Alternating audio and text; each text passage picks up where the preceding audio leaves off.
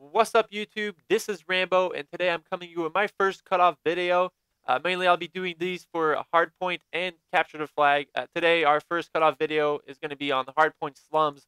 I'll be showcasing a league play match. As you can see, this is my class setup for the game type. Mainly, I'll be teaching you guys how to cut off away from the hill.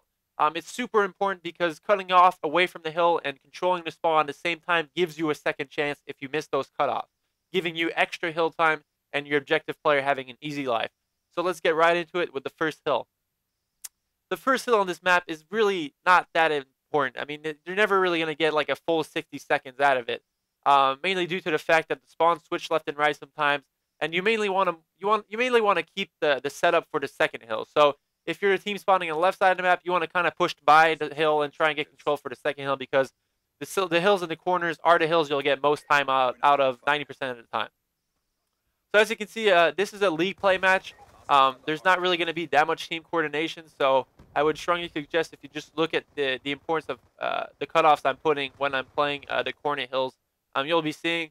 I'll be also pinpointing a few mistakes that I did throughout the game to try and help you guys. Maybe if you make those same plays, try and make you understand why those are mistakes and certain different plays that I made really well, and I'll tell you why I made them really well.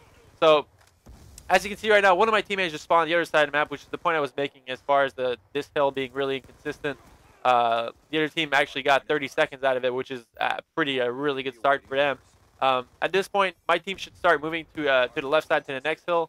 But obviously, like I said, this is a league match, so the coordination, even I wasn't really on top of it. As you see, I spawned there, and I'm kind of pushing up to the middle again for no reason. So, like I said, it's not going to be some extra cool scrim gameplay of Optic Gaming anymore. For now, I'll have to stick with these to try and teach you guys. So, as you can see, this is the second hill. The first line on the left side is the first cutoff you want to make. So, mainly, this is the away from hill cutoff. This is the ideal cutoff. So, mainly, you got one blue, one middle, and one in the outer ring spawn. And then if ever my team dies and we control that red dot on the map, that's the second spawn. And then my team can cut off those closer inner cutoffs from the hill. So mainly this gives you pretty much two chances at it. You have two chances. The other team has to kill you 8 times before you give up the hill completely. So that's the very important point and topic of cutting away from the hill, is giving your team the maximal ability of holding a hill for the longest time possible when a hill is obviously holdable, unlike the middle hill is not really holdable. So at this very moment, you saw I was cutting off the middle and the outer cutoff. So at this point, I pushed in blue. Maybe that wasn't that good of a decision. Maybe I should have backed up a bit, get behind that little crate head glitch. But as you can see, our VSFX guy just got a 3-piece. So pretty much the second tier of the cutoff, we didn't even have to make really. We can already start pushing up to the primary cutoff point. So as you can see, we got the maximum time out of this hill. The only time they got by is when one of our players pushed through blue and the player cut off our middle. So moving on to the next hill, as I'm moving across the map, this cutoff is a bit more difficult to cut off away from the hill, since those main cutoffs have different choke points. Like the middle one, you can come in from the left and the right. So there's a lot of jeeps there you can use as a head glitch. So blue, middle, and the back side would be the 3 main cutoffs. The back side is really important on this one, since that's a main spawn point. So one of the reasons why I put emphasis on this one is the fact that if you control that back one, you're not only cutting off the backside, you're not only keeping spawn for your team, you're setting up your team for the next hill. Mainly, your opponents are going to be spawning across the map every time if you control that back spawn. So this hill is probably the most important hill on the map, not only for time and possible time. I mean, the second hill is probably like the easiest one to get a lot of time out of.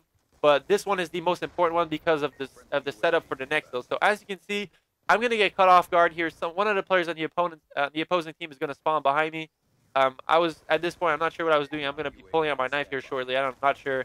But as you can see, he spawned in the back building, and at that point, they got the hill control for the last seconds here.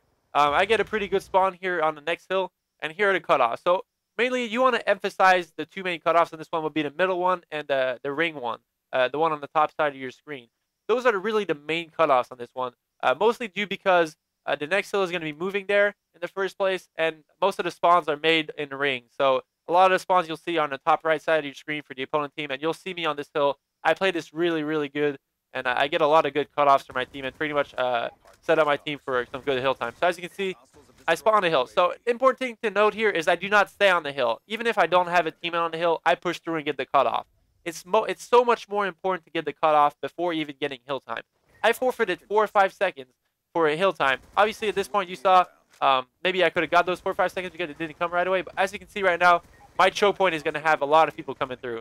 Mainly, I get the first 3, and they're still going to be coming through this choke point because that's pretty much one of the main spawns when your team controls the backside of the map. So as you can see, I'm getting really good cutoffs. My hill guy is yet to be touched again, and we're getting another good 40+ seconds from a hill, which is always a good thing. I pick up a Scorpion. As you see, I had to switch guns because I ran out of ammo, and I picked up a Scorpion with rapid fire, which was pretty weird, but I'm not sure why anyone would use that since the fire rate on this gun is high enough. But as you can see, we were controlling the back spawn, so even if I die, I still have easy access to the hill, and we can cut off from the inner hill. The inner cutoffs, obviously, my hill guy was able to get a few kills on the choke that I died from, and at that point, we got, like I said, we got a really good time out of the hill again, and really giving our opponents a hard time. So once again, the middle hill time, really scrappy. Not really much I can say. As you can see, I just spawned on the opposite side of where I was just spawning, so it's really, really hard to control this hill to the fullest. Mainly, this is going to be a clutch play still type thing, where the team that gets the most control, the most kills from the hill itself will probably be the team that will get the most time out of it. So as you see, I pushed through to the opposite side, so I'm getting a bit smarter right now. The opponent team was spawning on that side, so I try to kill them off until they spawn across the map. At this time, we're just trying to get as much hill time as this one on this one because we felt that at that point in time, the only hill time they were getting was from the middle hill. So as you'll see, we'll be able to set up again on the next one as much as we could. But we have a pretty comfortable lead here, as we're leading by 130 seconds at this point, and pretty much got complete map control. So once again, moving to the next hill, blue is probably the most important cutoff. As you can see, my team was all spawning in the backside, so I didn't have to go for the hill. As any player in this team, this is a game type where you don't really need a set objective player for this map, especially. Maybe some hardpoint maps you'll have more like hills that are more prompt to certain, like, let's say, grenades and a lot of fire and explosives. So maybe having an objective player that has a flat jacket or something like that would be very useful. But at this very moment in time, we don't really need that type of player since everyone can do everything. So I'm an objective-minded player, but I understand that objective-minded doesn't mean always just going for the hill time. It means cutting off, making an understanding of what the main objective is for your team. So as you can see, the game is reaching its end right here. I decided to give up on the last hill since my team had control of it and push through across the map and try and break those back spawns right here. As you can see, I'm still watching here, just making sure they weren't spawning there. One of the players snuck behind me, but at this point we need 7 seconds to win. So that's pretty much going to be it for this gameplay. I hope I helped you guys understand the general aspect of cutoffs in hardpoint on Slums. And I'll be posting more of these. And if you guys like it, like it. If you guys don't like it, dislike it. And I hope you guys can comment on the video and help me out, make this video a better experience for you guys. So have a good day, guys.